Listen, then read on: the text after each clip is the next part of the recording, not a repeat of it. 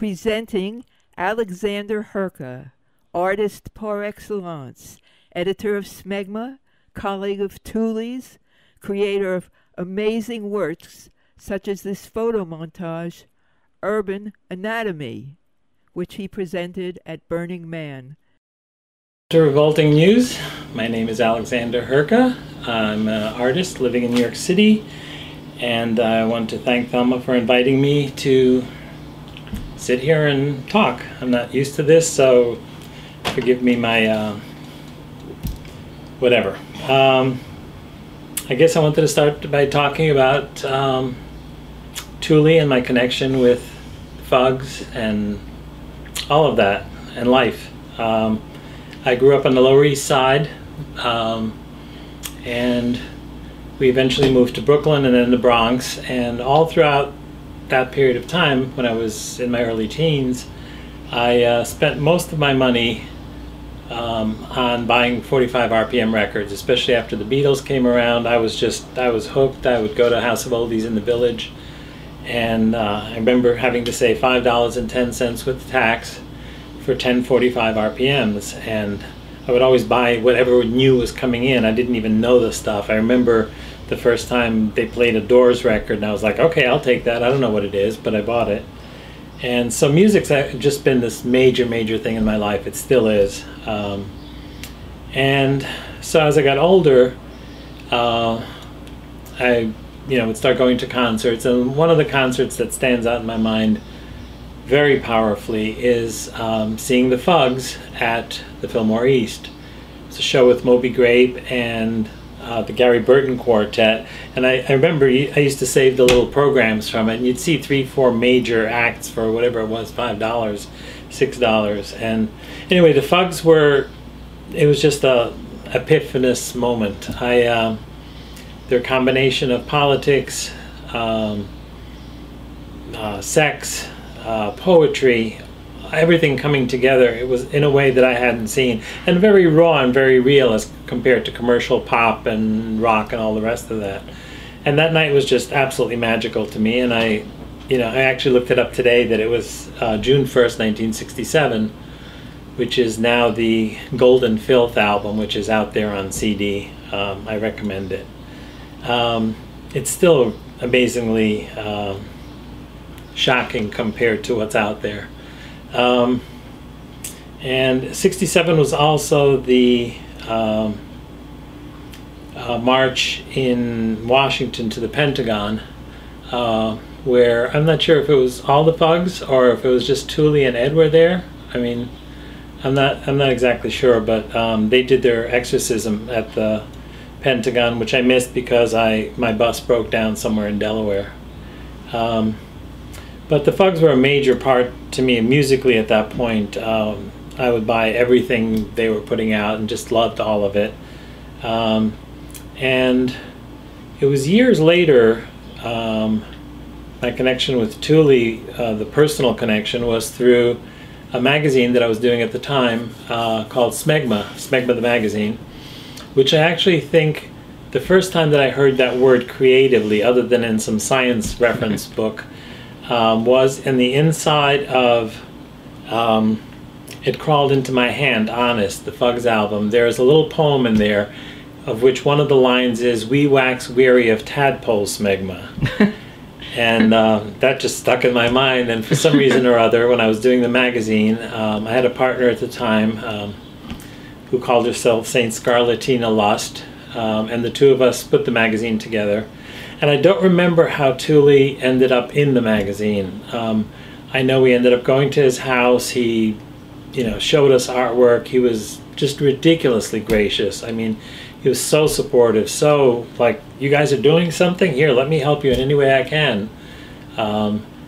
And so we had his cartoons in, I think, the first 3 issues. We did 500 of the first one, then 1,000 of the next 3 issues. The first one is now completely, I mean, you can't find it, basically. It's kind of disappeared. The other ones are still around, and yeah, it was a labor of love. We had a printing house in Chelsea that really enjoyed doing it, because they basically had regular print jobs that they did, and it was an opportunity for them to play too. It was like, you come in with this magazine, you want to mix colors, you want to do this, you want to do that, you have crazy cartoons, and so it was a creative process all the way around. And at that time I was also linked in with the Mail Art Network. It's kind of hard to explain, look it up, Google it. It's a network of artists all around the world who exchange mail, artwork through the mail. The history is, as all art histories, is kind of mixed. Ray Johnson is one of the first people who's kind of mentioned in that, and a lot of these artists were sort of linked to him, or John Evans from the Lower East Side was a big part of it. So I became friends with all of these people, especially in New York, and E.F. Higgins, and so all these people contributed to the magazine. It was a very nice, energetic local thing. The bookstore that's gone now on Spring Street was also very, very supportive. They just loved that there were local people doing this fun thing. They would put it in the front window, which was kind of wonderful. For the third issue, we did an audio montage, which I pretty much mixed by myself. Other people contributed stuff, but I do collage, photo montage, and this was just another opportunity to do that kind of thing, except with audio stuff. So we, in the third issue, had a free flexi disc, one of those little flat records that, which was called Hot Dog You Bet, which was a little sound bite from the Chipmunks record, where Theodore says, "Hot dog, you bet." So we took that clip and I interspersed it throughout. I just reminded, we actually put it on the back of one of the covers. We went out one night and spray painted "Hot Dog You Bet" on the four corners of what is that? Spring and, I want to say LaGuardia. No, it's the other. 6th Avenue? No, one block down. In Soho. I mean, it's the main drag in Soho. Broadway? West Broadway? West Broadway. Yeah, West Broadway. Yeah, we went out and painted that. I mean, it was just a very creative period with a lot of energy. And, I remember going to Tuli's house and, him showing us the artwork. And as I was mentioning before, I have this, my memory is fading, but I have this great image of being in his house, sitting, talking with him, and that there was a wall as big as I've ever seen of books. That one is, like I said, my imagination's probably stretched it now, but it seemed like forever of books, and that's just such a wonderful. Do you have a copy of the magazine to show us? We'll try to zoom in and well, I don't have number one. Like I said, they're extremely rare, but all right. Here's number two. Let's see if with we the can picture get it. of. We went out to Greenwood Cemetery in Brooklyn. That's where Tuli is now. Right. That's funny. That's great. Yeah. And we attached this little shopping bag and a big smiley mouth onto one of the angels and took a photograph. Yeah. And this was number 4, our last issue, with Einstein on it. And our number 3 issue, which was the sex issue, which had the flexi disc in it.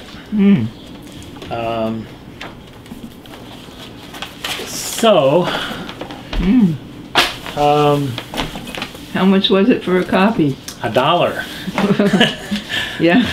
And we weren't planning on making money on it. We were hoping that we would, get a pizza out of it or something. Or right. It was obviously a labor of love and fun and all the rest. I mean, like I said, the energy that we created around it was just. I don't think any of those actually have them. We printed up the stickers that businesses use, with little label stickers.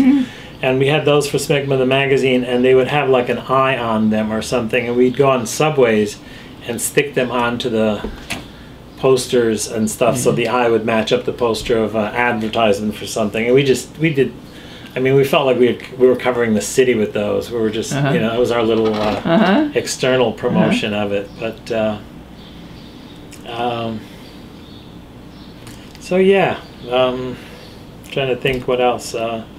The mail art stuff I did for about 4 years. I'm still in touch with a lot of the people. I ended up going to Europe years later and connecting with some of those people in Italy and Germany and France that I'd been corresponding with for years. Some were artists, some were just people who were sort of playful with the mail.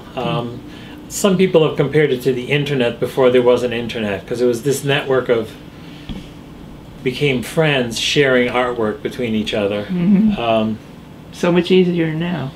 Yeah, but in some ways that makes it a little less involved. You know, when I would go, I used to have a post office in Chelsea near where I worked, and you'd go, you know, after work and pick up your mail, and there'd be 10 pieces of mail from all around the world. Yeah. And you always felt like you wanted to return with something really good. I think, you know, with Facebook or anything else, you can just fire stuff off. You know, it's very, very quick and easy, and there's not that much, you know, like sitting down. If you're going to address an envelope and, you know, rubber stamp it and put stickers on it and stuff, you take a different kind of care to it. On the other hand, it's very time consuming. I spent, you know, felt like I would come home and just work on mail art for years, and that just, you know, kind of wore out after a while.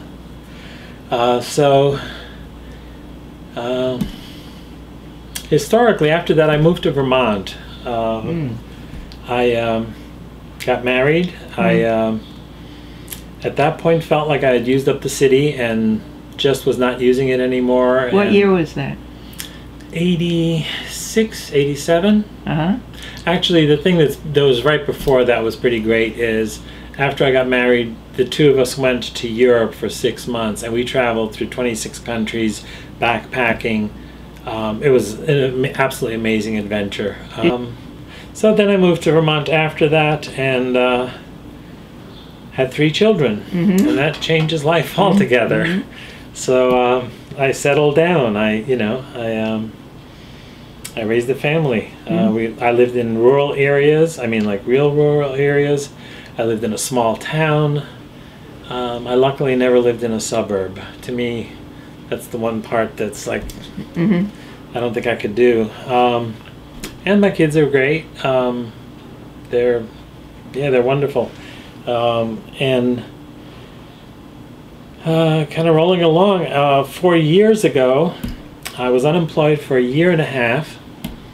And my kids were growing up and leaving home. One of them was staying with his mom.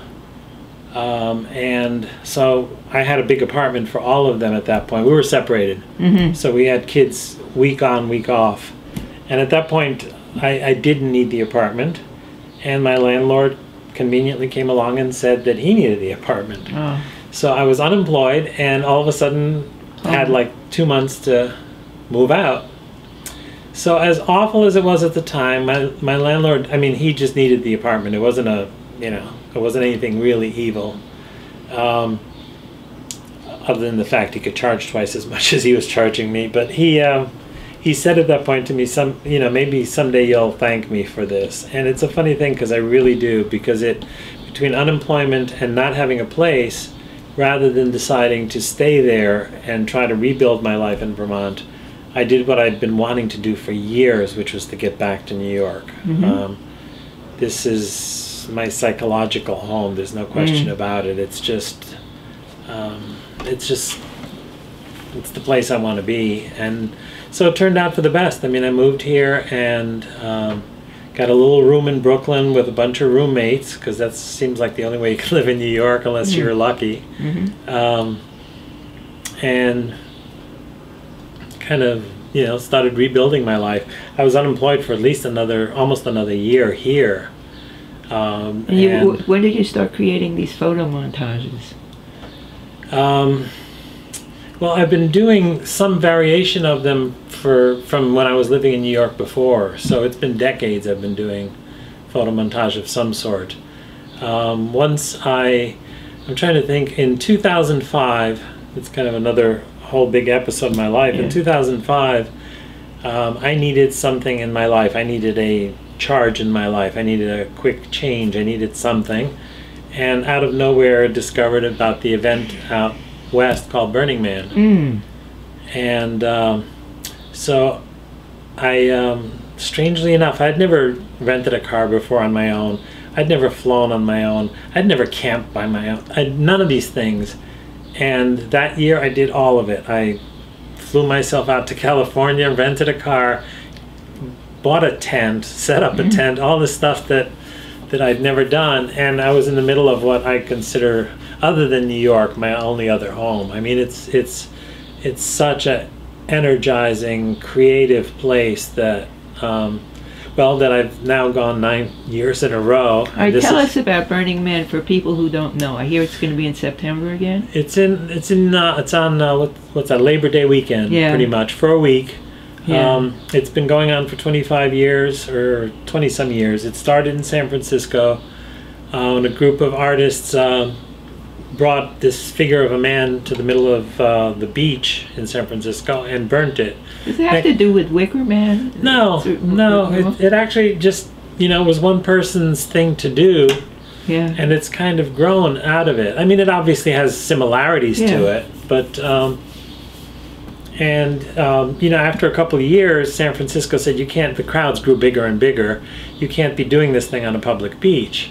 So they went in search of another place to do it, and the people who went out there looking for it came across the Black Rock Desert, which is about 100 miles out of Reno, which is nothing. I mean, it's dead. It's a lake bed that in the summer is just desert. There's no life on it whatsoever, not even insects or cactus or anything. So where do you get water and food? You have to bring everything, which is one of the great things about the event is you have to bring everything you need to survive for a week.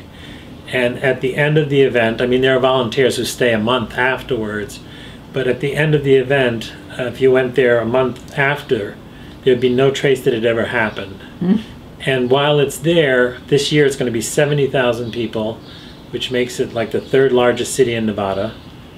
I recommend anyone who's at all even interested in knowing what it's about, either do Wikipedia, which will give you information, or just go to YouTube and put it in as far as videos go, and you'll see it's just it's a magical thing, and it's getting bigger and bigger. And as a result, the people who went there the earlier years kind of regret. There was a lot more freedom when it was 1,000 people or 2,000 people. You had a lot of freedom. There were things like people supposedly they had drive-by shooting ranges, so people would drive their cars and shoot their guns. And obviously once you get to 20, 30,000 people, you just can't do that. So, I mean, it's a very, very organized thing. They go out there a month in advance. There are streets that are marked off. It's done in a circle, and there are streets marked off, and there's security, there's internal security. The state of Nevada has police there, so it's also all the bad things that can happen with police happen there. There are drug busts, there are, does everybody bring their own artwork? Does everyone have something to contribute? Well, the goal is to participate, it's kind of, there are 10 standards, 10 things that it strives for that have come up over the years, and participation is a major aspect of that. There are other things like that everyone can be included. I mean, I went the first, whatever it was, 4 years. I mean, a lot of it is major artwork. I mean, big structures, fire, things. I've seen pictures. Yeah.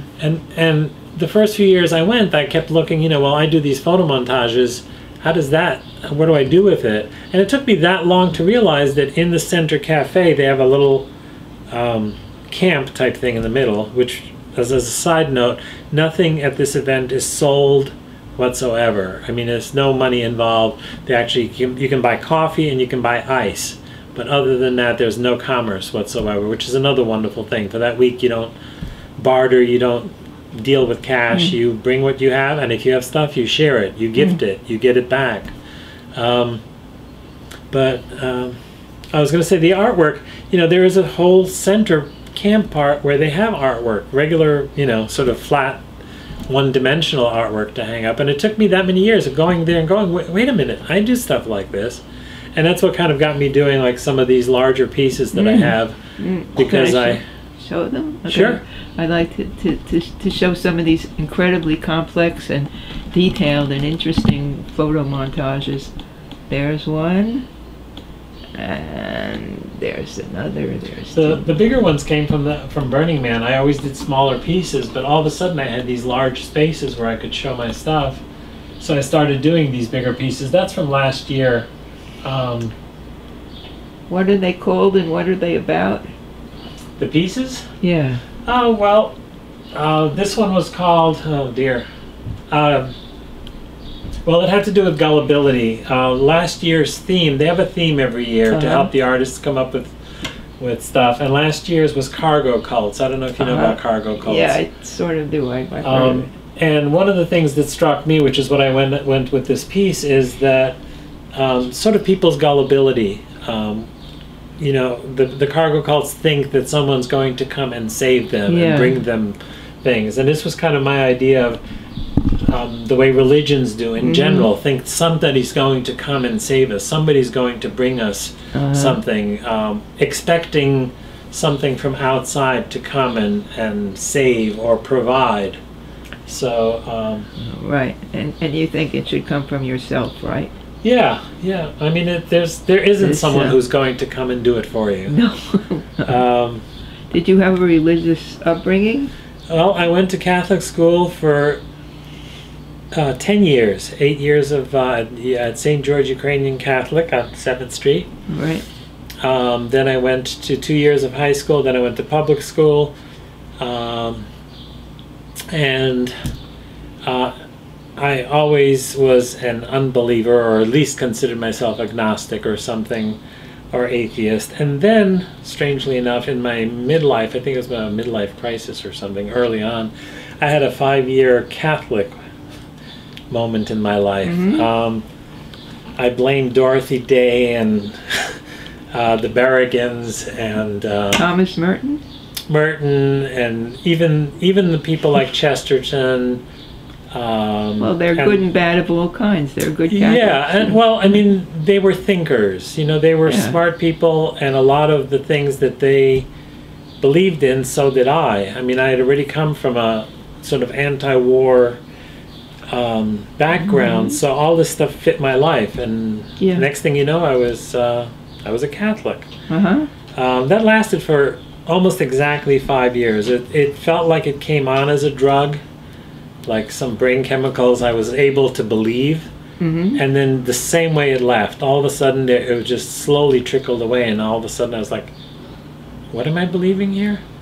So I'm back to being an atheist, and probably a little bit more rabidly so. Well, there are no Berrigans and Merton around at this time. That's true. And there's nobody leading the Catholics, I think.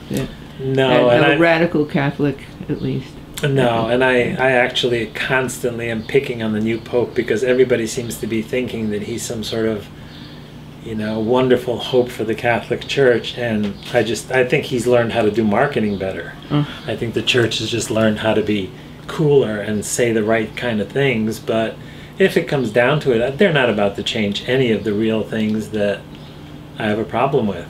You know, they're